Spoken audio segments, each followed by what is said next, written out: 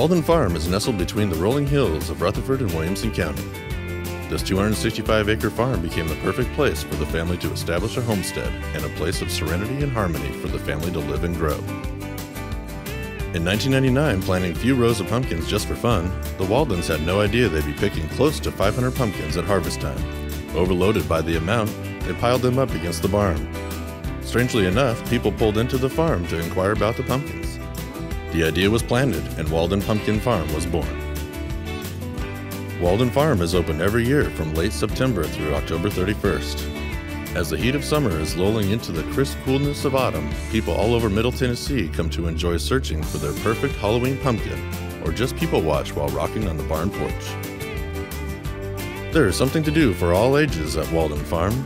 From hayrides, choosing pumpkins and gourds, petting farm animals, playing in hay and corn mazes, Tennessee slip and slide, and delicious food and treats are just some of what the farm offers.